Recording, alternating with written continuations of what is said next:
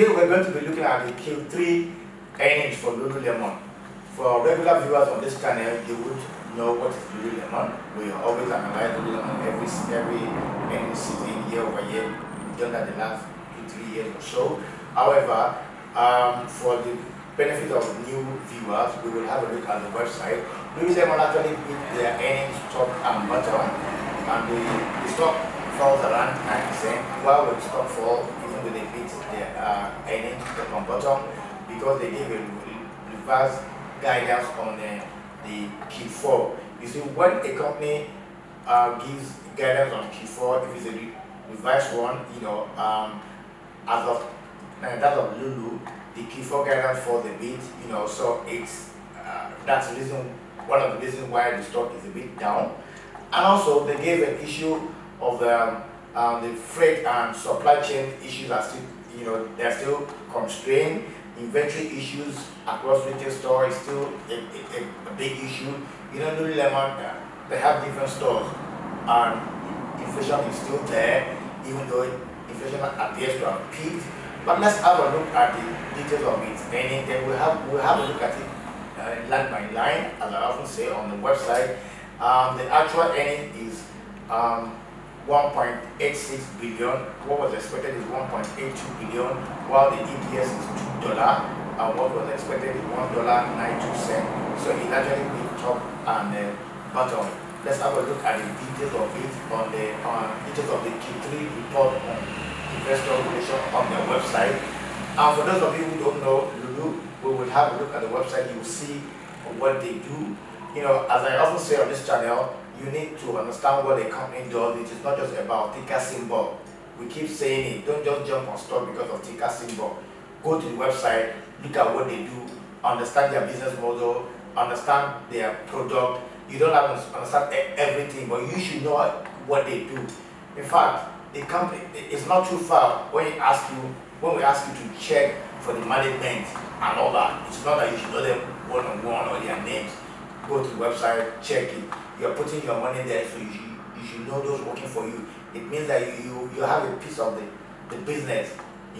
That is why you are an investor. You invest in that business, you become a shareholder. So let's have a look at the details of the Q3 2022 earnings. Let's have a look. Here is a website for Lululemon Atletico, Lulu Atletico. As you can see, they have different products for women, men, accessories, shoes, studio, gift. There are also they have arrays of different stuff. It is not only item of clothing for yoga, exercising, and all that. There are also home accessories and kits. You can have a look at. Here is some sort of water bottle. This is a hat. There are different stuff you can see on Lulu Atletico. And most especially when it comes to sport gears. So let's have a look at the shoes section of it. As you can see, these are trainers that you can use for exercise, gyms, and all that. Track and field event.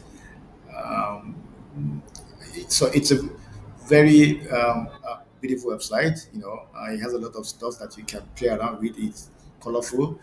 It's very interacting. You can choose the color, make up your own design. Stuff like that. So it's really a website that has a lot of character, which is part of what they are selling. They also have these stores all over the country, in the US and some other Western countries.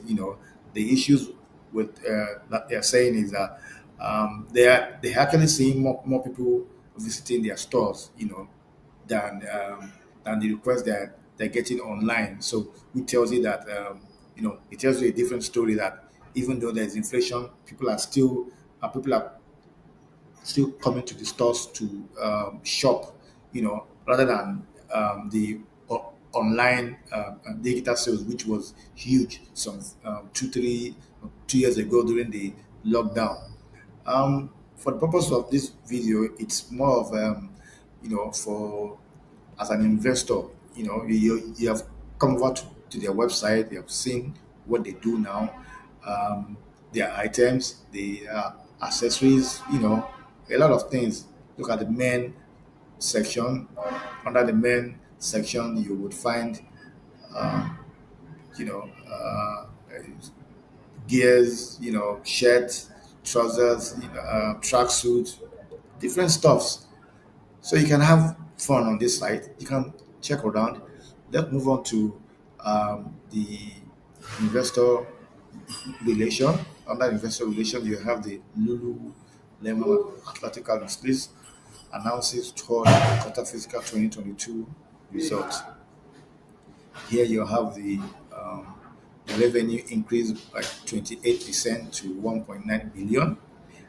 Comparable sales increased 22% or increased 25% on a constant dollar basis. Diluted EPS of $2.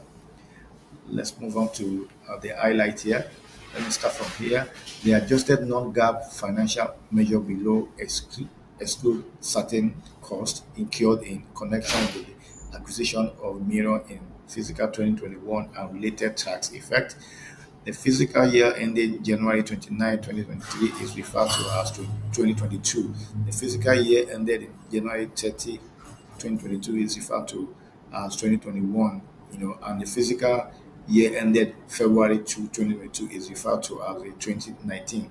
That's just to give you, how their own fiscal years go. It's not across board with everyone.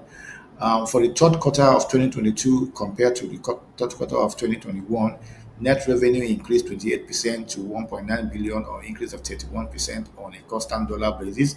Net revenue increase of 26% in North America and increase of 41% internationally.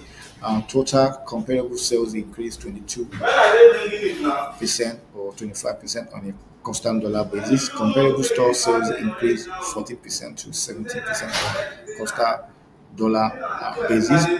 Direct to consumer net revenue increased 31% to 34% on a constant dollar basis. Here, direct to customer net revenue represented 41% of total net revenue compared to 40% for the third quarter of 2021.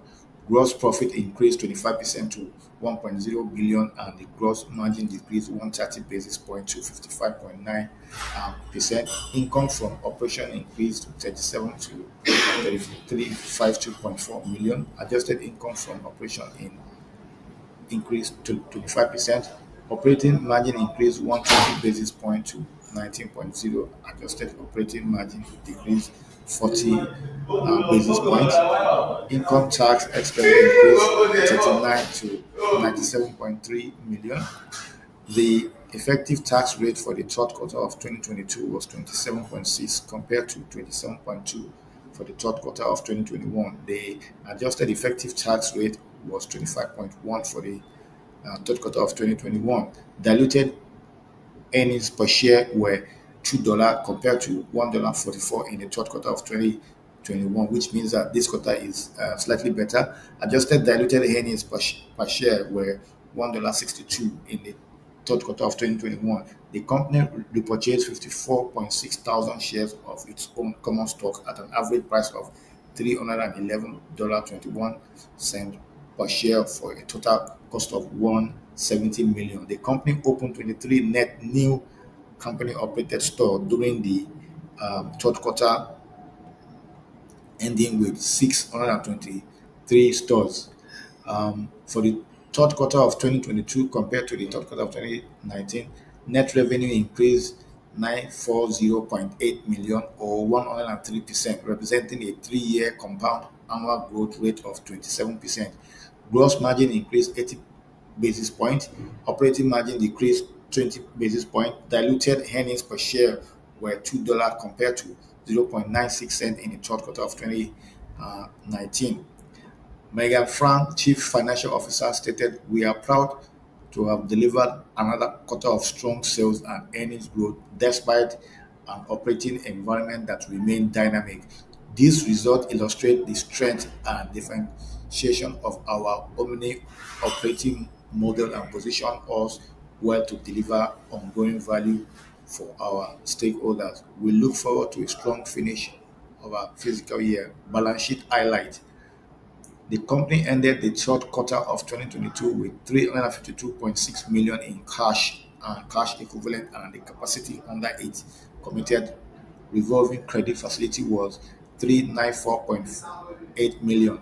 Inventories at the end of the third quarter of 2022 increased 85% to 1.7 billion compared to 0.9 billion at the end of the third quarter of 2021. On a unit basis, inventory increased 80%, representing a 3-year compound annual growth of 38%, which is inclusive of 3% of for in-transit inventories. The company believes in its inventories are well positioned to support its expected revenue growth in the fourth quarter.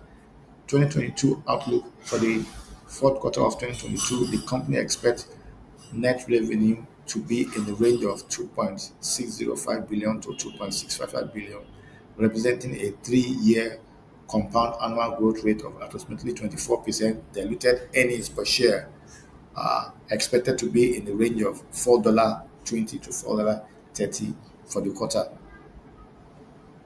For 2022, the company expects net revenue to be in the range of 7.944 billion to 7.994 billion, representing a 3-year compound annual growth rate of approximately 26%. Diluted earnings per share are expected to be in the range of $9.94 to 10.04 for the year, and excluding the gain on the sales of our administrative office building. Adjusted diluted earnings per share are expected to be in the range of $9.87 to $9.97.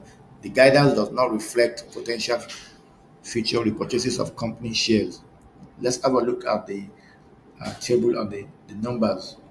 Even though we already read the outcome of it, but here are the number. Third quarter 2022, 2021. This is third quarter and first 3 quarters.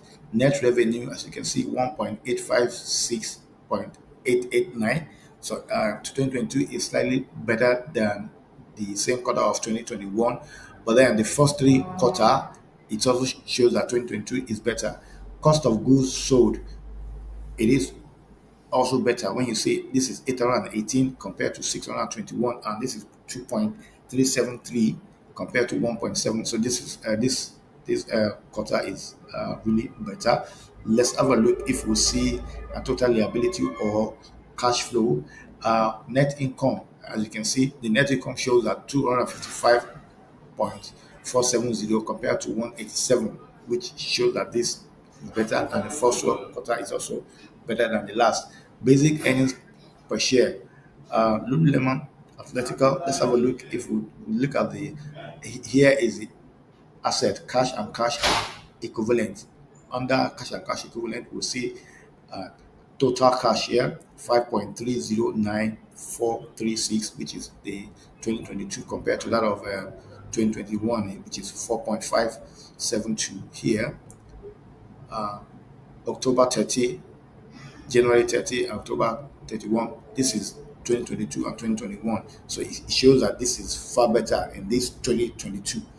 Total liability, liabilities and stock equity. I want to look at the total liability. The total liability and stock equity. Here you have it over 5 billion, 5.309 436, while you have 4.9. So it is better in this quarter, meaning that their liability is higher now than that of last year. So for the cash flow, as you can see, cash and cash equivalent end of period, what you have here is 352,624 compared to 993. So which here, let's get this figure right. This is first 3 quarter of 2022 and first 3 quarter of 2021. So the first 3 quarter of 2021 was better than that of 2022 in cash and cash equivalent at the end of the period. These are just the basics you need to see as an investor. You need to know about all these. I must say, it is very important for companies to have cash you know, uh, a free cash flow or cash flow then, which is which they also reflected as cash and cash equivalent in some balance sheet. So it's very, very important. Let's move on to the technical chart for price action. On the technical chart, here we have a weekly chart. As you can see, here the market capitalization is 40.77 billion. Shares in float is 110.1 million. Shares outstanding is 122.3 million. And the EPS rating is 97. The P ratio is 36. It's selling, okay. 5-year P range is 26 to 95. 25. Cash flow is $10.05. If you can, if you have a look at it, the past EPS, Lululemon has usually been in a positive region. It has always been making profit compared to even as at present 2022 to 2023 at the estimate, they are all positive. When you come over here, as at close of 15th of 14th of December, it's the stock price is $333.33. It is currently trading. The 52 weeks high is 414, while 52 weeks low is 251. It is currently trading minus 19.7%. So let's have a look at the owners. You have funds own 58%, while banks own 1%. On the checklist, you have Peter Lynch 5 out of 8. Warren Buffett. For Warren Buffett, you have 16 over 16. 16. I must tell you, this is like the 3 or 4 stocks I've ever checked on the Warren Buffett list, and it passed everything. It is significant. Let me tell you the truth. It's not easy for you to have 16 over 16. 16 over 16. Anyway, let's have a look at Benjamin Graham. Benjamin Graham is 10 out of 13. Guys, on the technical chart, we have it is currently trading just slightly below, slightly above 10 weeks moving average and 40 weeks 40 weeks moving average, slightly below of 10 weeks moving average. Let's have a look at this here. As you can see, even though we're still in bear market, it seems that Lululemon has begun to move in the upward direction as a bullish move. This is a 10 weeks moving average, and this is a 40 weeks moving average. But then before now, we also trending down. Then you have a surge here, which we also have it down here as well. Yeah.